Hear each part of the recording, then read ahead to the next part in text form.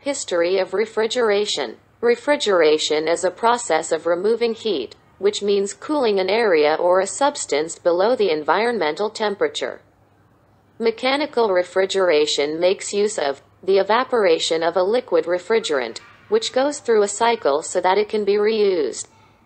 The main cycles include vapor compression, absorption steam jet or steam ejector, and airing. The term refrigerator was first introduced by a Maryland farmer Thomas Moore in 1803. But it is in the 20th century that the appliance we know today first appeared. People used to find various ways to preserve their food before the advent of mechanical refrigeration systems. Some preferred using cooling systems of ice or snow, which meant that diets would have consisted of very little fresh food or fruits and vegetables, but mostly of bread, cheese, and salted meals.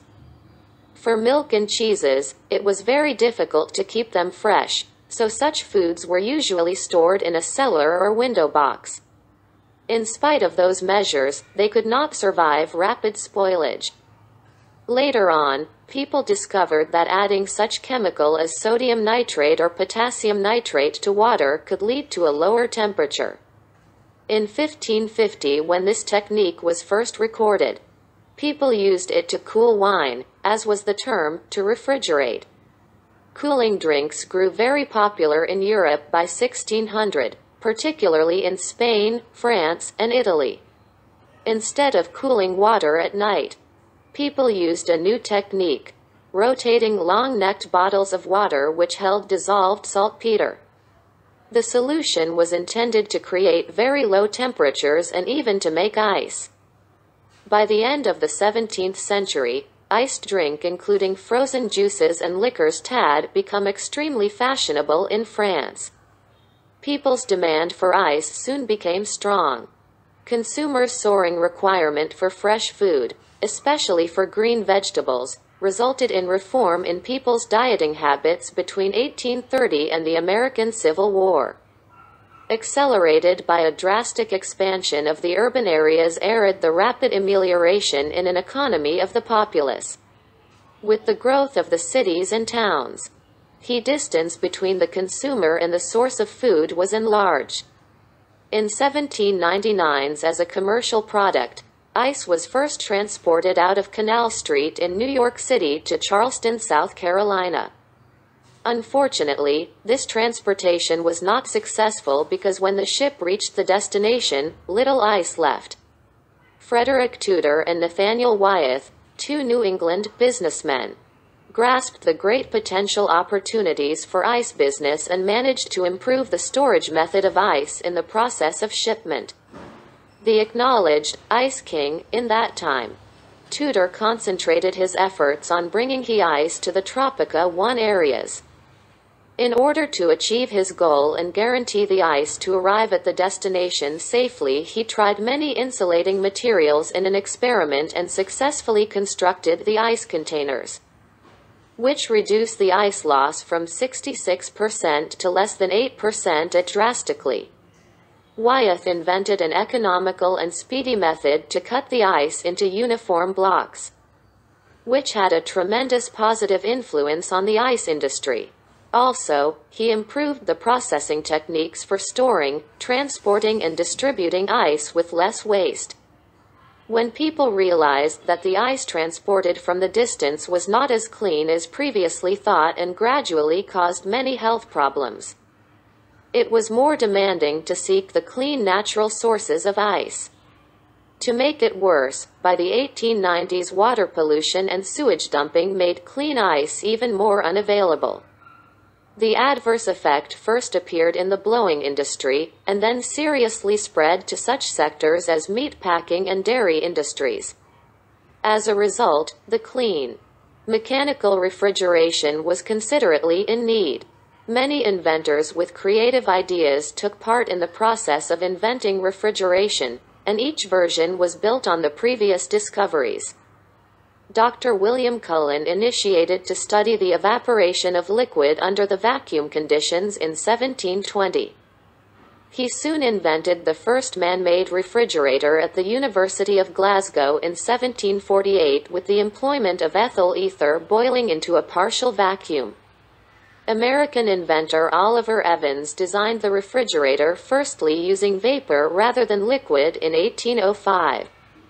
Although his conception was not put into practice in the end, the mechanism was adopted by an American physician, John Gorey, who made one cooling machine similar to Evans in 1842 with the purpose of reducing the temperature of the patient with yellow fever in a Florida hospital.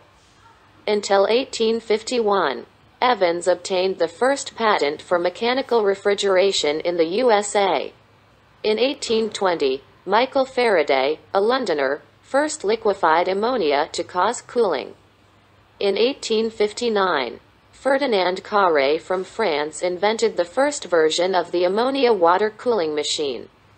In 1873, Carl von Linde designed the first practical and portable compressor refrigerator in Munich.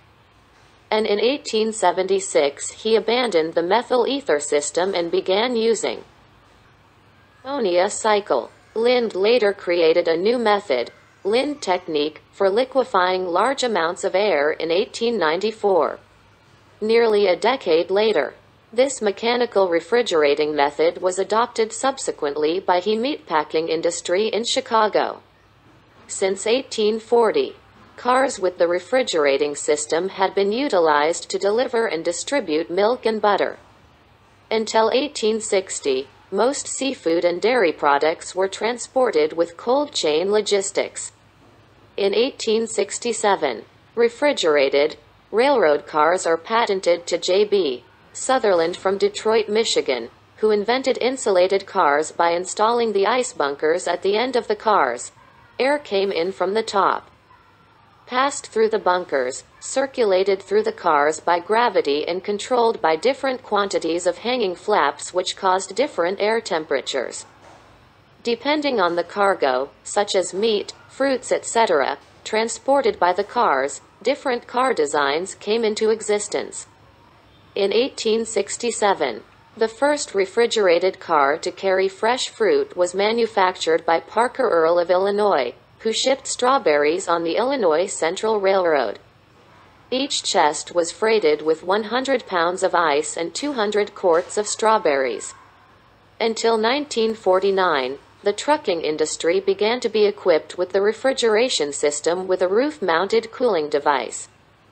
Invented by Fred Jones. From the late 1800s to 1929, the refrigerators employed toxic gases, methyl chloride, ammonia, and sulfur dioxide, as refrigerants. But in the 1920s, a great number of lethal accidents took place due to the leakage of methyl chloride out of refrigerators. Therefore, some American companies started to seek some secure methods of refrigeration.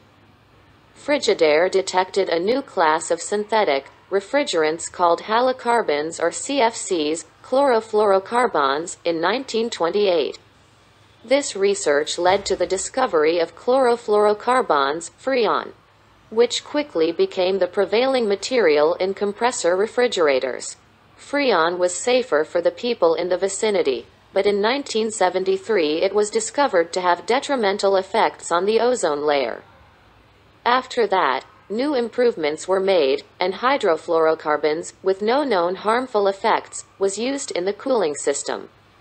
Simultaneously, nowadays, chlorofluorocarbons, CFS, are no longer used. They are announced illegal in several places, making the refrigeration far safer than before.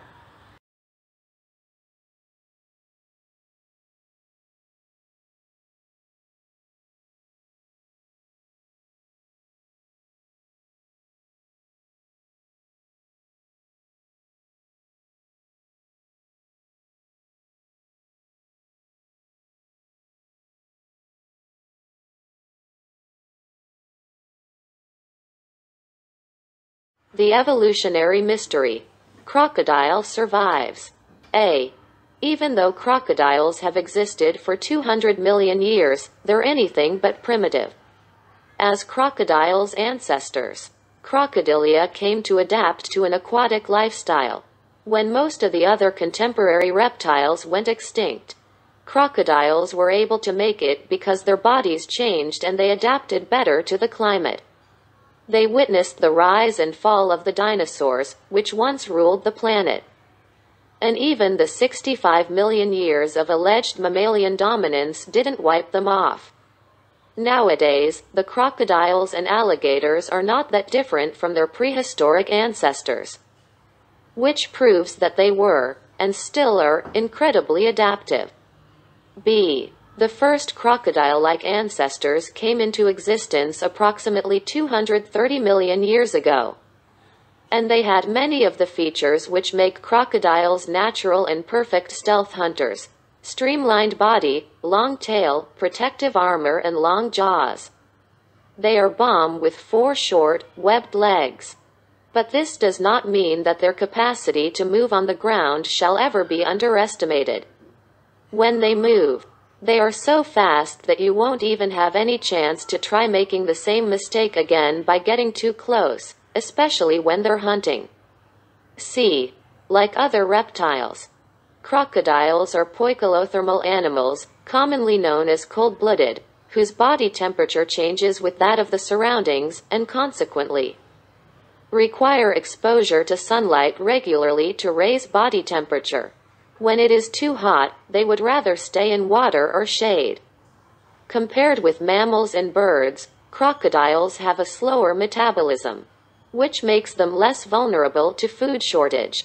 In the most extreme case, a crocodile can slow its metabolism down even further, to the point that it would survive without food for a whole year, enabling them to outlive mammals in relatively volatile environments.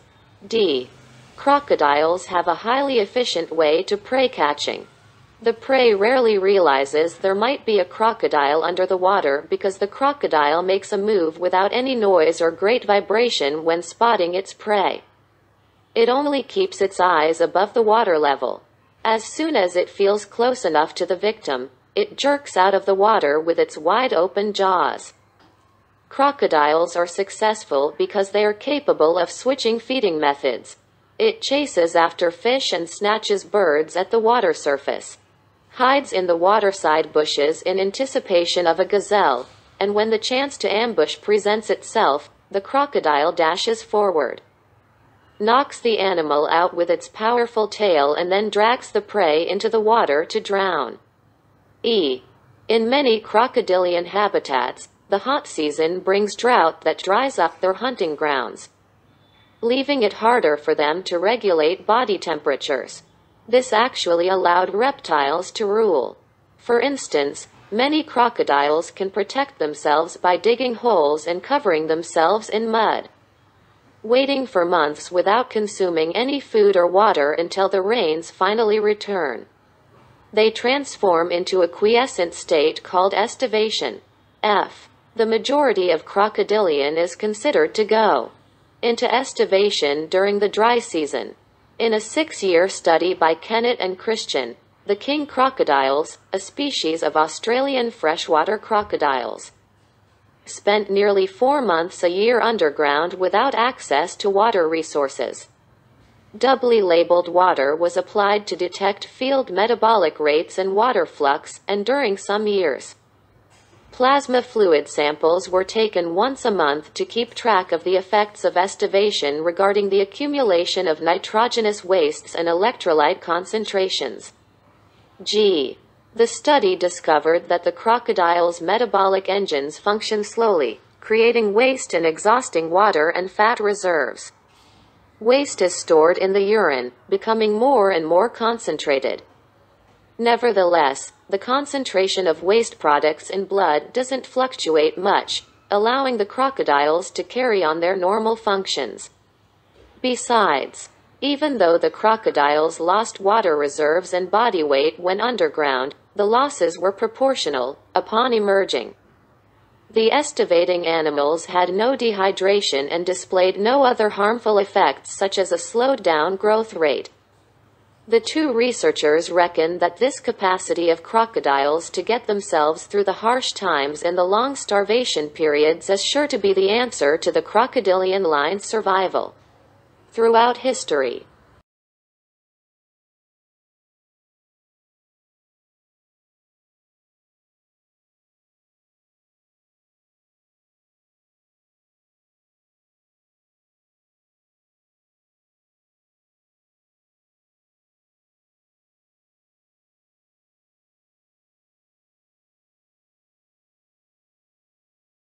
Elephant communication. O'Connell Rodwell, a postdoctoral fellow at Stanford University, has traveled to Namibia's first ever wildlife reserve to explore the mystical and complicated realm of elephant communication. She, along with her colleagues, is part of a scientific revolution that started almost 20 years ago. This revolution has made a stunning revelation. Elephants are capable of communicating with each other over long distances with low-frequency sounds, also known as infrasounds, which are too deep for humans to hear. As might be expected, African elephants able to detect seismic sound may have something to do with their ears. The hammer bone in an elephant's inner ear is proportionally huge for a mammal, but it is rather normal for animals that use vibrational signals. Thus, it may be a sign that suggests elephants can use seismic sounds to communicate. Other aspects of elephant anatomy also support that ability. First, their massive bodies, which enable them to give out low-frequency sounds almost as powerful as the sound a jet makes during takeoff, serve as ideal frames for receiving ground vibrations and transmitting them to the inner ear. Second, the elephant's toe bones are set on a fatty pad, which might be of help when focusing vibrations from the ground into the bone. Finally, the elephant has an enormous brain that sits in the cranial cavity behind the eyes in line with the auditory canal. The front of the skull is riddled with sinus cavities, which might function as resonating chambers for ground vibrations. It remains unclear how the elephants detect such vibrations, but O'Connell Rodwell raises a point that the pachyderms are listening with their trunks and feet instead of their ears. The elephant trunk may just be the most versatile appendage in nature. Its utilization encompasses drinking, bathing, smelling, feeding, and scratching. Both trunk and feet contain two types of nerve endings that are sensitive to pressure. One detects infrasonic vibration, and another responds to vibrations higher in frequencies. As O'Connell Rodwell sees, this research has a boundless and unpredictable future. Our work is really interfaced to geophysics, neurophysiology, and ecology, she says. We're raising questions that have never even been considered before. It has been well known to scientists that seismic communication is widely observed among small animals, such as spiders, scorpions, insects, and quite a lot of vertebrate species like white-lipped frogs, blind mole rats, kangaroo rats, and golden moles. Nevertheless, O'Connell Rodwell first argued that a giant land animal is also sending and receiving seismic signals. I used to lay a male planthopper on a stem and replay the calling sound of a female. And then the male one would exhibit the same kind of behavior that happens in elephants. He would freeze, then press down on his legs, move forward a little, then stay still again. I find it so fascinating. And it got me thinking that perhaps auditory communication is not the only thing that is going on. Scientists have confirmed that an elephant's capacity to communicate over long distance is essential for survival, especially in places like Etosha, where more than 2,400 savanna elephants range over a land bigger than New Jersey. It is already difficult for an elephant to find a mate in such a vast wild land. And the elephant reproductive biology only complicates it. Breeding herds also adopt low-frequency sounds to send alerts regarding predators. Even though grown-up elephants have no enemies else than human beings, Baby elephants are vulnerable and are susceptible to lions' and hyenas' attack at the sight of a predator. Older ones in the herd will clump together to form protection before running away. We now know that elephants can respond to warning calls in the air. But can they detect signals transmitted solely through the ground? To look into that matter, the research team designed an experiment in 2002, which used electronic devices that enabled them to give out signals through the ground at Mashara. The outcomes of our 2002 study revealed that elephants could indeed sense warning signals through the ground, O'Connell Rodwell observes. Last year, an experiment was set up in the hope of solving that problem. It used 3 different recordings: the 1994 warning call from Mashara, an anti-predator call recorded by scientist Joyce Poole in Kenya, and a made-up warble tone. The data I've observed to this point implies that the elephants were responding the way I always expected. However, the fascinating finding is that the anti-predator call from Kenya, which is unfamiliar to them, caused them to gather around, tense up and rumble aggressively as well, but they didn't always flee. I didn't expect the results to be that clear-cut.